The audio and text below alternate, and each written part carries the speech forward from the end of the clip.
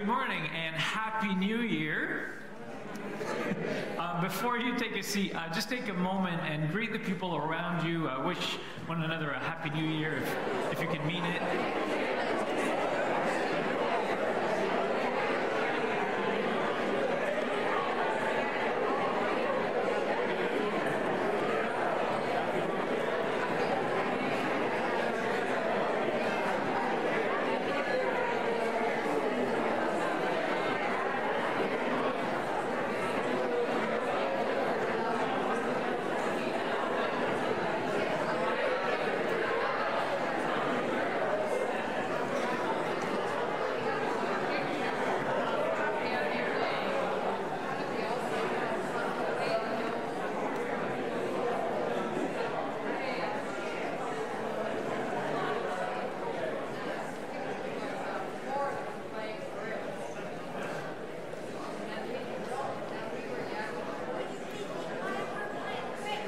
This is great.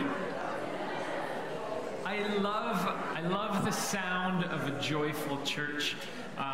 This morning, Megan and I turned to our 2.5-year-old daughter, Evie, and we said, Evie, guess where we're going this morning? And she said, where? I said, we're going to church. And she looks at us and she goes, can I come too? And this is the best part, is I said, well, absolutely. And then she said, is there going to be another pageant? She really, really had a great time. I hope all of you had a really great holiday. Those of you who are here Christmas morning will have seen a nice little note on my door asking the cleaners not to enter into my office. Because right after the pageant, Evie ran into my office and spilled her entire meal all over my office floor. So that was our Christmas, and I hope you all had a much better, more relaxing, healthier Christmas. Anyway, so Happy New Year to all of you, and welcome this morning to our gathering as West Vancouver United Church. If you're joining us by live stream, welcome to you as well. My name is Reverend Simon LeSieur, and we're joined this morning by Meghan's great leadership, my wife Meghan LeSieur. Thanks for putting up with me and being here this morning. Also, Rosemary on the organ and Peter Alexander, thank you for being here this morning. I don't know where the rest of your posse is, but if the church is new to you, a very warm welcome. And if you want to find out more about who we are, what we stand for, how we live this whole following Jesus thing, a good place to start is at the welcome table, which is located just through these doors and to the right, and you can access that after the service, and you can also join us for coffee and tea. And if you're here with children for the first time, please know that there's a nursery available at the back of the tech booth down the stairs. And if you're joining Sunday Club for the very first time, please just bring a Sunday Club registration form filled out, and it's in your pews, and it's just for emergency contact information. A few announcements. There's a lot happening in the next few weeks, but let's start with these memorial poinsettias. If you donated and contributed to purchasing some of the poinsettias in memory of a loved one over the holidays, you can pick one up after the service, and if not today, they will be in the office for the rest of the week. And so please do help yourself to one of them. Also, the women's retreat is coming up. There's information in your bulletins. You can sign up at the welcome table. It is with Rabbi Laura, who's been leading them for the last few years, and it's just a really great time for women of the congregation to get together, to get to know one another, and to go deeper in their faith. And another such opportunity is the Alpha series coming up, and that is going to be on Sunday evenings at 5 p.m. I got an email last week from someone saying, wow, I'm kind of thinking about it, but usually Sunday evenings are hard. And I said, okay, here's the thing. 5 p.m., dinner is included. You don't have to make dinner, which also means you don't have to take care of the dishes. But beyond that, a lot of us are, in our own lives, are either looking to deepen our relationship with God or trying to figure out who we are as a community. And so if you're looking to connect with other people or with God, Alpha is one of the best programs that really does both of those. So I invite you to spend over the next few weeks some time reflecting and listening whether God might be nudging you to take that step. If you're worried that you're too old or not old enough, please know that all are welcome. And you can register for that online, but I know that that's not always the easiest for people, so there's also a sign-up sheet on the welcome table. And last but not least, starting, well, this year, I guess, this year we are going to be celebrating 100 years of ministry here at West Vancouver United Church, which is, I don't know, woo, thank you, Mary Lee. Like that's amazing. That's saying something. Like 100 years. I wasn't even born then. So next week, for the next 4 weeks, we'll be starting a sermon series that will start paving the way for some of the ways that we'll be celebrating this year, and all of it will culminate in November in a big worship service that will mark almost exactly to the day 100 years. Now, a lot of people have been asking me, like, what are we celebrating? 100 years of what? Is it 100 years of the building? And I don't know why. That to me is not exciting. I don't know why I would celebrate 100 years of a building, but it's 100 years of West Vancouver United Church. And next week, I'm kicking off the sermon series with a sermon on celebration, and we'll be going a lot deeper into what is it exactly that we are celebrating. So with that being said, I invite you to take a deep breath and settle in. And with the gratitude of all that God has done and that God is doing and all that God will do, we light the Christ candle as a reminder of God's presence with us.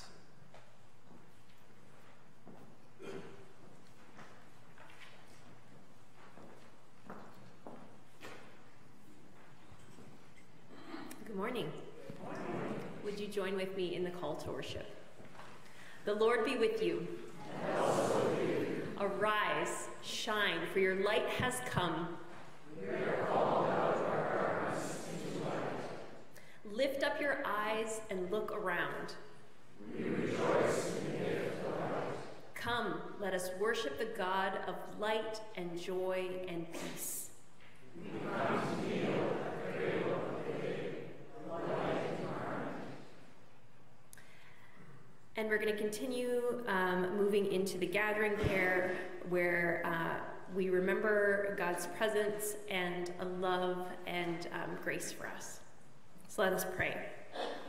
God of promise and light, open our eyes this morning that we may see your light in the darkness.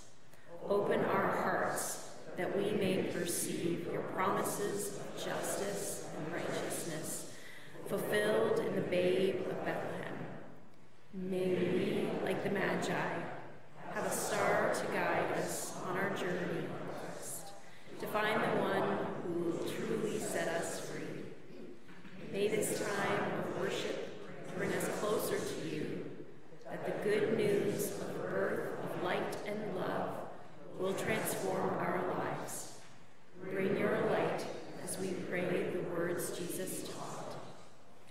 Our Father, who art in heaven, hallowed be thy name. Thy kingdom come, thy will be done on earth as it is in heaven. And give us this day our daily bread. And forgive us our trespasses, as we forgive those who trespass against us. And lead us not into temptation, but deliver us from evil.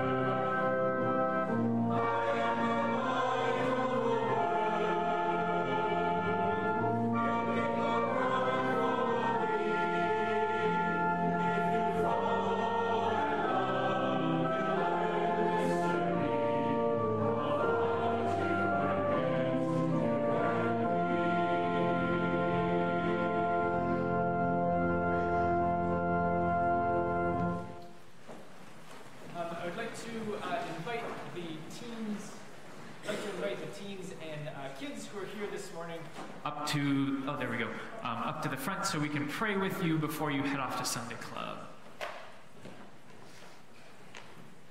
And while they make their way up, who thinks they had the best Christmas?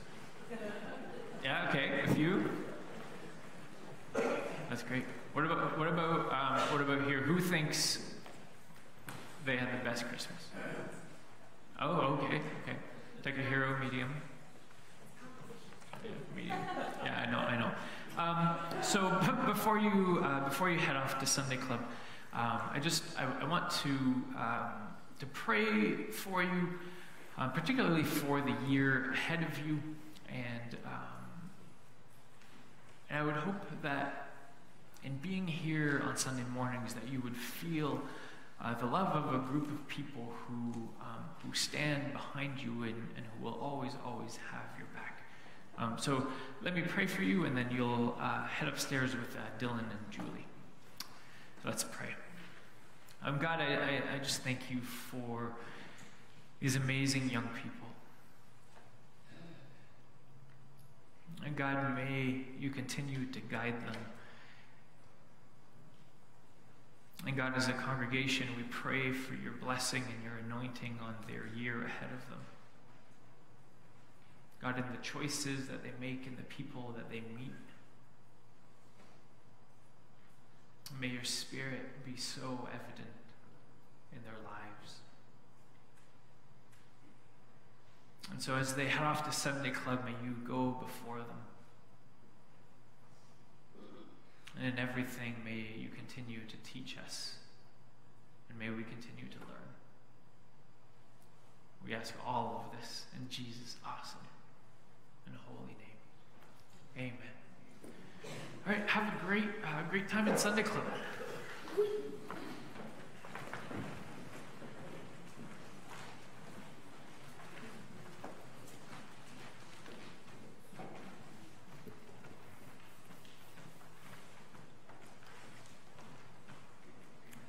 Let us pray.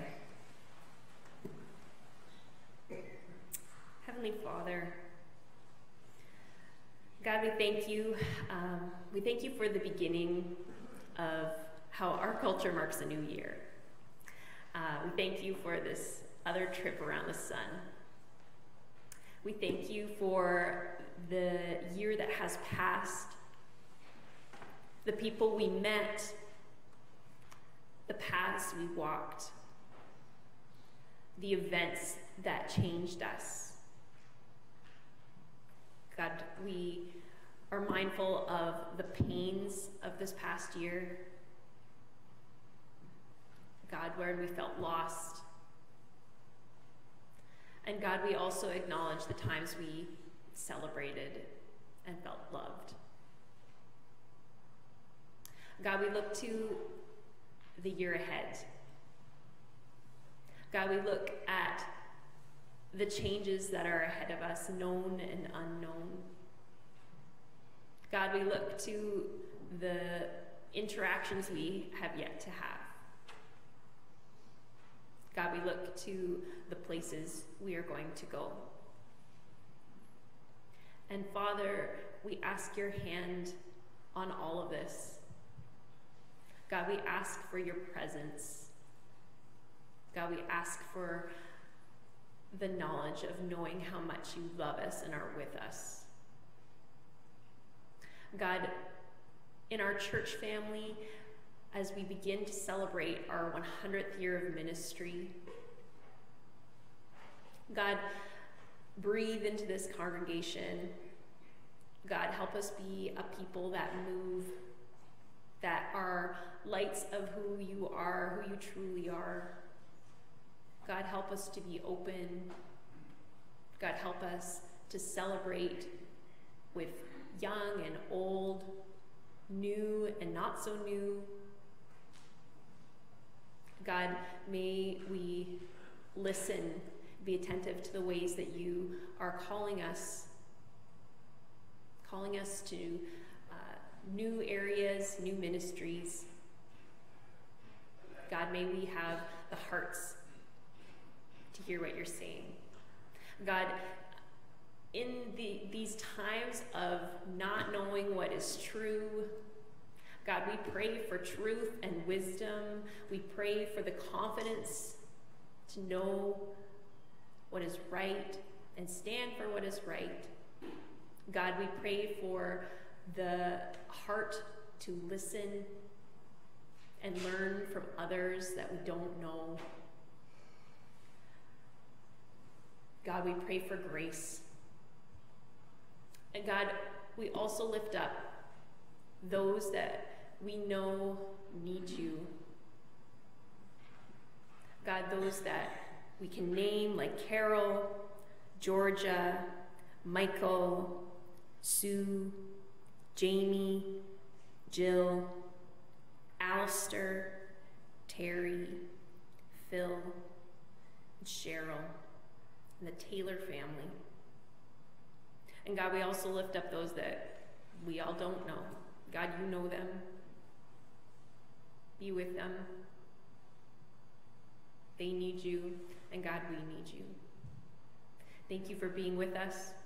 We love you. In Jesus' name, amen.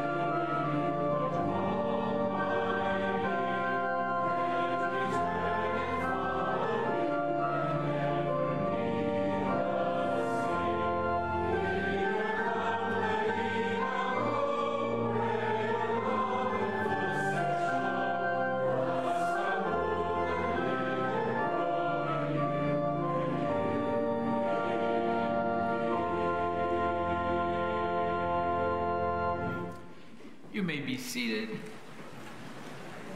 Before we take up the offering, just a few notes. There's two different ways you can give this morning. First of all, as the offering plates pass you by, you can give that way. If you would like a tax receipt, just make sure you grab there's an envelope in the pew in front of you, and that's just so we know where to send the tax receipt, because it asks for who you are.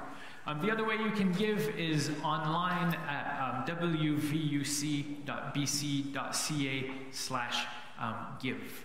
And Now that that's out of the way, the reason why we give, so nearly 100% of the work and mission of our church, of our community of faith, is dependent and reliant on our donations, on the money that we feel called to invest into the work of West Van United here on the North Shore and beyond.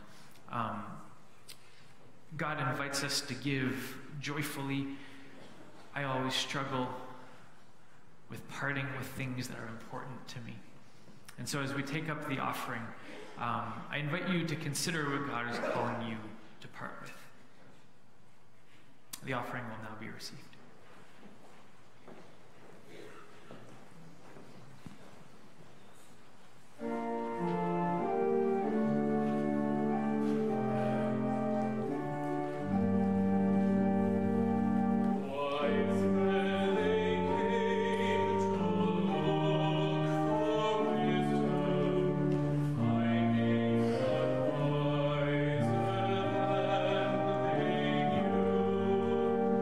Rejoice.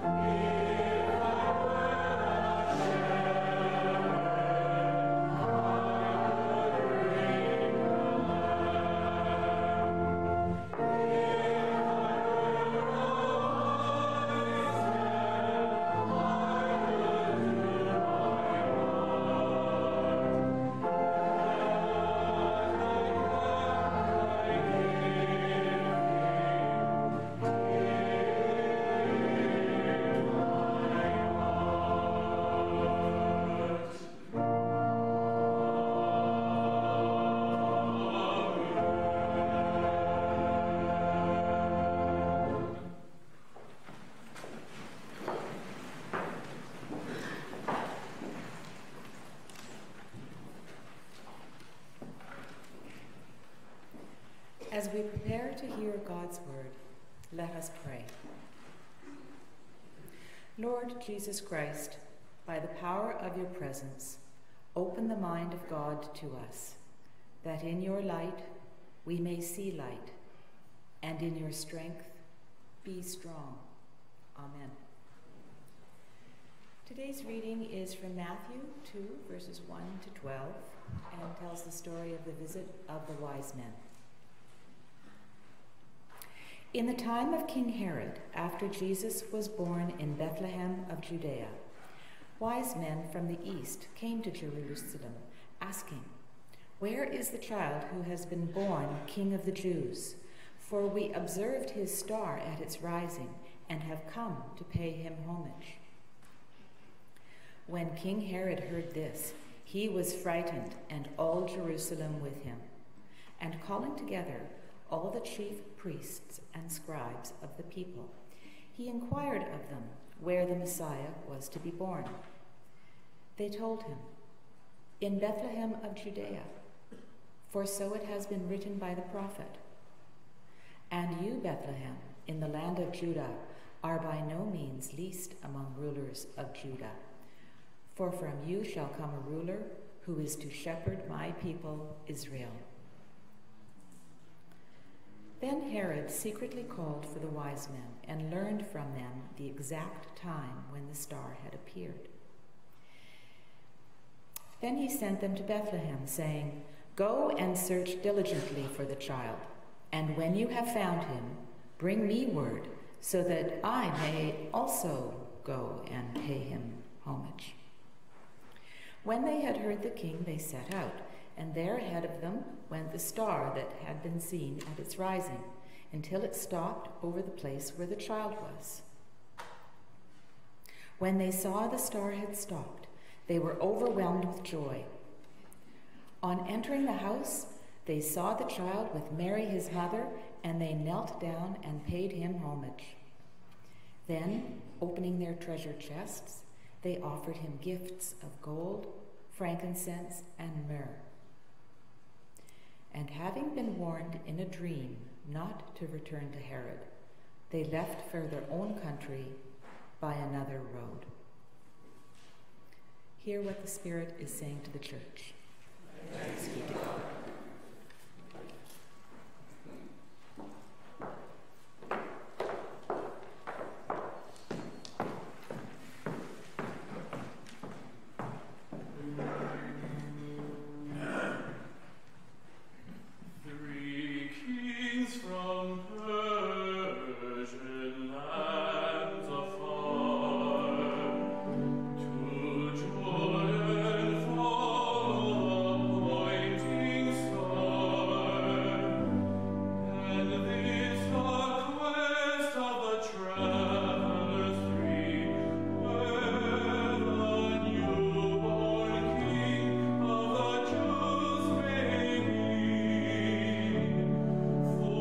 Royal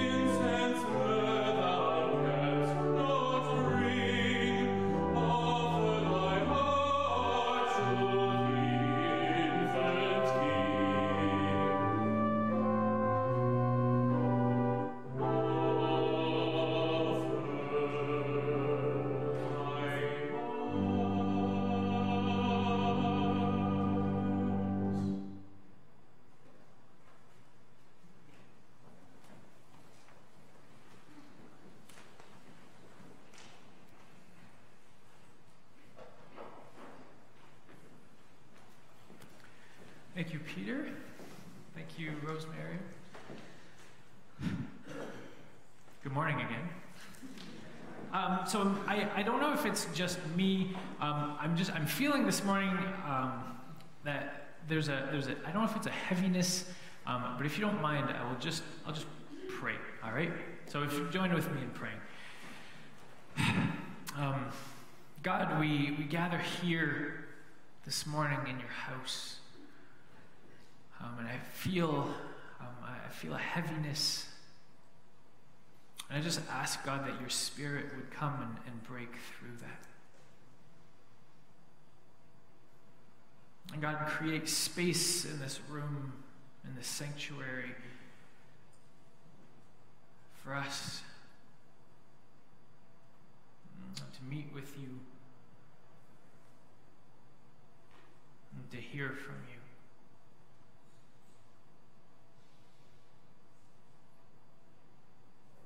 And so God, come and be amongst us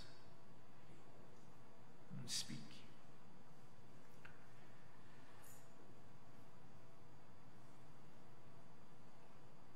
I ask this in Jesus' name. Amen. Thank you.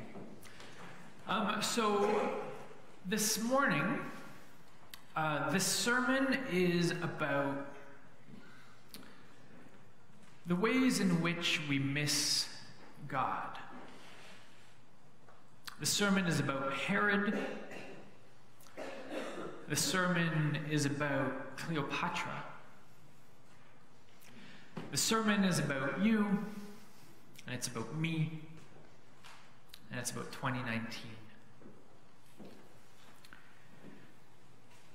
So let's talk a little bit about Herod. Herod is a fascinating, I spent all week reading up on Herod, and he is a fascinating figure in history. So Herod became military governor at the age of 25 years old. At the age of 25, he was made military governor in Galilee. And because of his natural abilities and just his ability to court the right people, by his mid-30s, he was made ruler over a quarter of the kingdom.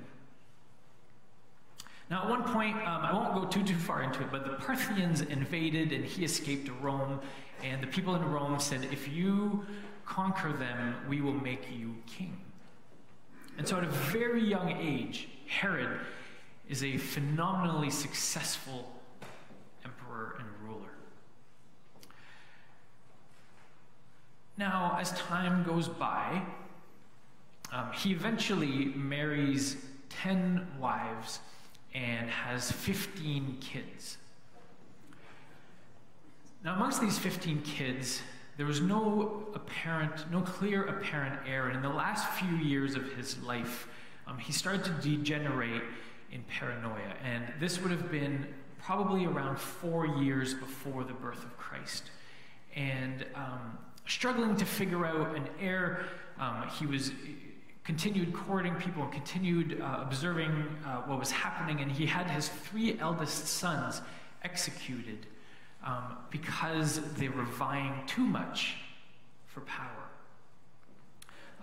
Earlier, I forgot to mention, he also had one of his wives, executed because she was part of the old royalty that he took over from, and because he didn't have royal blood, he decided to redo the entire kingdom in his image, and so he had his wife executed. So he had his wife executed, his 3 eldest sons, and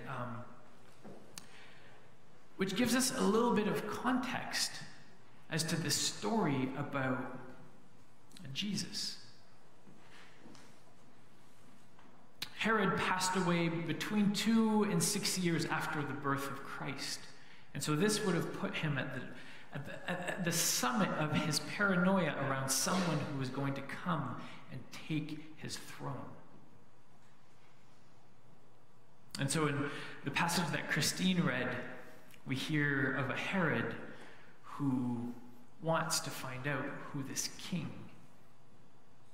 is to be and where this king is. But here's the thing.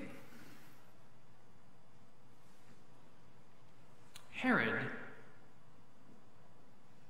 hires people to go and meet Jesus. I don't know about you, but I find I sometimes have a tendency to try to delegate my faith to other people. It's easier for me to trust someone else's experience than it is for me to take that hard step to get there. And so this morning I want to talk about the ways in which we missed Jesus. And because Herod missed Jesus, we're going to move now to, this is not scientific in any way. This is a personality quiz that I wrote this week for all of you. And we're going to walk through this together. Now, the way this is going to happen is there are 5 questions. And I call this personality quiz, which first century religious group are you most likely to relate to? All right, I could make an acronym, but we'll leave it at that for now. So there's going to be 5 questions. And I will invite you, if you have a good memory, each question has 3 options, and to remember whether you would pick A, B, or C. And we'll go through this with all 5 questions. If you want, you can grab, there's a little pencil in your pew, and there's, maybe you can just jot down notes on your bulletin. But the goal is to try to remember which of these letters surface most often. Does that make sense to everyone? Okay. It's January 6th. We're just going to have fun with this. Like I said, it is not scientific in any way, but you'll see why we're doing this after. All right, so the first question, Kim. When you are faced with the unfamiliar, you tend to A, look for signs of familiarity. B, be cautiously curious. Or C, welcome the disruption. Now, I had a small little test group at home, and once in a while I'd hear, well, I wouldn't choose any of those. So here's the thing, is you have to choose one of these 3, okay? All right. Everyone good? A, B, or C? So question number 2. Of the following, you find the most meaning in. Now again, there may be other options, but of the following, you find the most meaning in A, the weekly ritual of faith. B, excellence and tradition. Or C, the pursuit of justice. I'll give you a moment to think of that. The ritual of faith, excellence and tradition, the pursuit of justice. All right, question number 3 of 5. Those who know you well might criticize you for A, being a little too by the book. I hear some giggles over there. B, struggling to see other perspectives. Or C, being a little over the top. We can all think of someone if it's not ourselves right now. So being a little too by the book, B, struggling to see other perspectives, or C, being a little over the top. All right, question number 4. Of the following, which most distinguishes you? A, your A-type desire to exceed expectations. B, your intellect. Or C, your relentless push for what you think is right.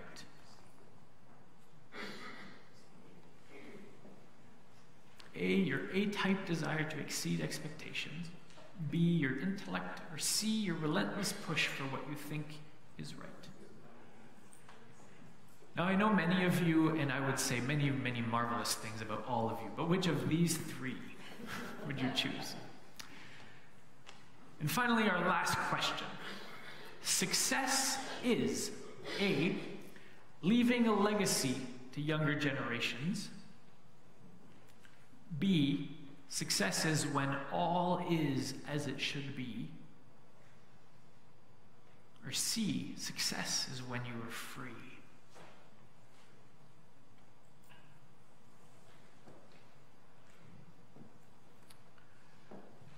All right. Thanks, Kim. So I'll give you a chance to compile your long list of results. Now, some of you may be in a position where you had two votes for one color, or for one letter, 2 votes for the other, and 1 vote for the other one, and that's fine. Did anyone have a majority of the letter A? Put your hand up, please. Okay. And we're going to use this later against you. What about the letter B? Okay. And what about the letter C? All right, you're the fighters. All right, so now we're going to go through. Now, before Kim, don't put the next slide up quite yet. Now, again, let me preempt this by saying this is non-scientific, non-binding, and I hope non-offensive as well, all right? Because we're looking at 3 of the religious groups that missed Jesus entirely during Jesus' ministry when he was alive. And I am not saying that you are these people, simply that there are things we can learn from the ways that they missed Jesus and that we can incorporate into the year ahead, okay? So that's my big disclaimer. I don't want hate mail. So let's look. Those of you who had a majority of A's would probably relate most to the Pharisees. Now I know, hear Ali giggling. I'm so glad it wasn't me. Let's start with the positive, okay? So the Pharisees were highly devoted people. There was no one who was more into their faith than Pharisees. The Pharisees took tithing so seriously that they didn't just give 10% of their salary, they gave 10% of everything. When it came to food, they even gave 10% of their spices to the temple. So these are people for whom faith was profoundly important. The Pharisees were also very passionate about making sure that their faith was passed on. The Pharisees were passionate about making sure that what they believed in did not die with them. So there's good things about the Pharisees. So, you can pat yourselves on the back, A's. Now here, the next slide, the Pharisees missed Jesus with a faith that was so overly constrained by rules. The Pharisees didn't simply follow the rules in Scripture, but they also followed the rules that were passed down from those who came before them. Which is why they had this giant body of rules that was suffocating. And they were so committed to that they missed Jesus. And so if this is you, here's my encouragement for you in 2019. Do something spontaneous. If you feel like you're stuck in the rigidity of your life, break out of that box and see where you might find God's Spirit. Now, if you think A's have it hard, wait till we get to B's. The Sadducees. Now let's start about let's look at the Sadducees. The Sadducees loved the diversity in the community around them. Now, at that time, the Holy Land was increasingly influenced by Greek culture. Now, the Pharisees thought that was a terrible thing, but the Sadducees believed that there was something good, that they would be better in interacting with other cultures, that maybe there was something to be learned in people who were different from them. And unlike the Pharisees, the Sadducees lived faith with a lot less rules. They completely disagreed with the body of rules and laws that the Pharisees lived with, and they said, the only thing that matters is what's in Scripture. If it's not in Scripture, it doesn't really matter. And so they were able to live with what we would call grace. Now, on the dark side, the Sadducees missed Jesus by finding purpose in their vocation. The Sadducees, their role was to oversee the temple. And so when Jesus came and said, it's not about the temple, when Jesus said and threatened and said, this temple in 3 days, or this temple, I will raise this temple to the ground, and in 3 days, build it back. The Sadducees got so angry, they tried to throw him off a cliff. And when the temple was eventually destroyed, the Sadducees disappeared with it because their identity was in the temple. And so if that's you, in 2019, here's my invitation. Pray. Spend time in silence. Spend time cultivating and nurturing spiritual practices that are not about who you are and your role.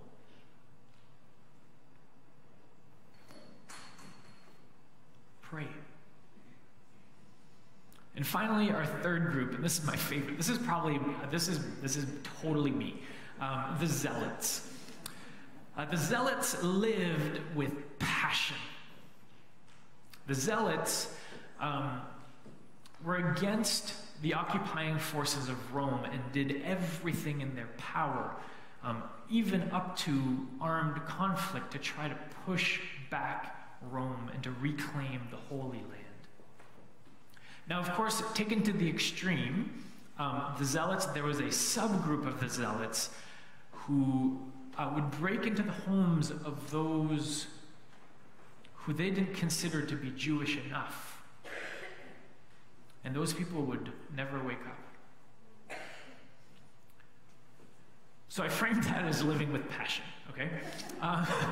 Now, if that wasn't dark enough, the dark side of them is they missed Jesus by being focused on their own agenda.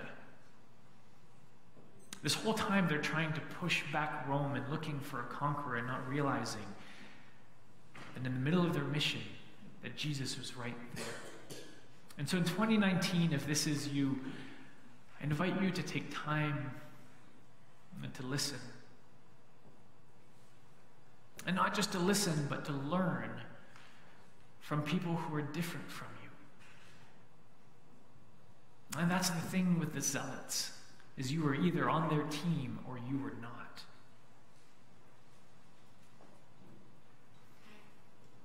And so in 2019,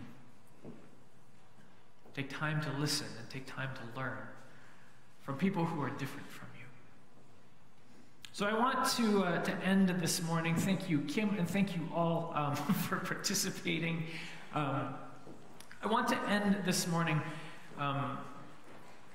by talking very briefly about the early church. One of the things, I've been writing a paper on the early church, and one of the things that keeps coming back over and over and over is that the early church lived their life and lived their faith in such a way that it made people in the community want what they had. Because the Spirit of God, when the Spirit of God falls on God's people, there is something that happens that makes heads turn. And I believe, as I pray for our congregation, I believe that in 2019 that God has something huge and good and holy for us. But my question is, will we miss it? Or will we take the time to pause, to get to know other perspectives, to pray, to be spontaneous, because those are the traits of God. And so let me offer a blessing for all of you and a prayer as we head into 2019. I'll invite you, if you're comfortable, to place your hands open like this on your knees as a symbol of receiving all that God has for you. But if you're not comfortable with that, that's okay as well. But let me pray.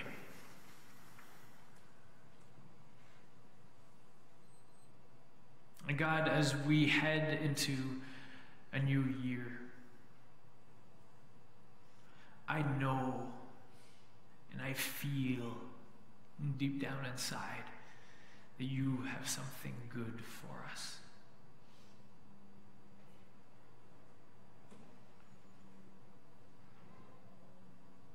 And God, I want to pray for each person here this morning.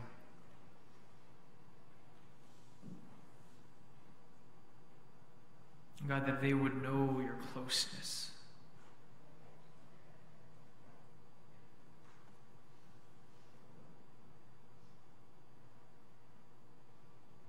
And God, I want to pray for those of us here who you might be calling to do Alpha this year as our way of stepping out.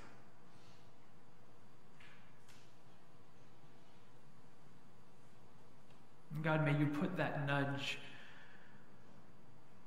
on the hearts of those who either need to deepen their faith or deepen their belonging to community.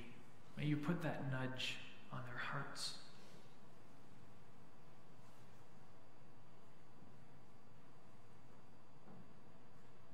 And God, in 2019, you call us to break out of our box and to ground ourselves and prayerfully in you, and to learn and to listen. And come, Holy Spirit, and we give you this year, we give you our year, we give you our community, we give you our faith.